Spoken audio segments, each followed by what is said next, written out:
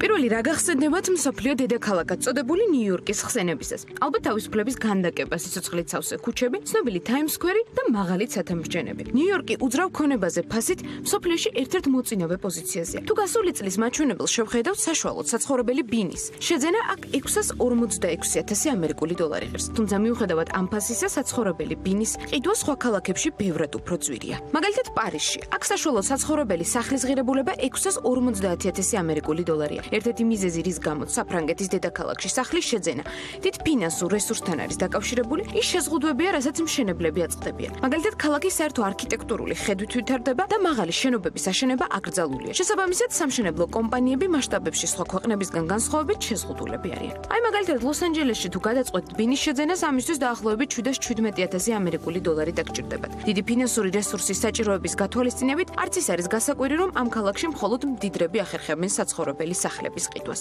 754,000 ამერიკული დოლარი ღირს საშუალოდ ვანკუვერში ბინის შეძენა. აღნიშნული მაჩვენებლის გამო ვანკუვერის საცხოვრებელი ბინების მაძიებლებისთვის ყველაზე ნაკლებად ხელმისაწვდომ ლოკაციებს შორის სახელდება. ჩინეთის დედაქალაქში კი ბინის შეძენა საშუალოდ 763,500 ამერიკული დოლარი დაგიჯდება, თუმცა იმის გათვალისწინებით, რომ პანდემია ჩინეთიდან დაიწყო და ეს ქვეყანაც ყველაზე დიდი ხანია უხილავ მტერთან იბრძვის ბინებზე მოთხოვნის შემცირებაზე უკვე მიდის საუბარი. მიუხედავად კრიზისისა, მოლოდინები მაინც პოზიტიურია. ჩინეთი მსოფლიოში ერთ-ერთი პირველია მოსახლეობის რიცხოვნობით. ამიტომ უძრავ ქონებაზე მოთხოვნის ზრდა გარდაუვალია. გეგმა ასეთია 2035 წლისთვის ჩინეთის ქალაქ შენჟენს დამატებით 1,700,000 საცხოვრებელი ბინა უნდა შეემატოს. აქვე ფასსაც გადავხედოთ. შენჟენში ის 784,000 ამერიკული დოლარია. შანხაიც მოხვდა იმ ქალაქებს შორის, სადაც საცხოვრებელი სახლები ერთ-ერთი ძვირია მსოფლიოში.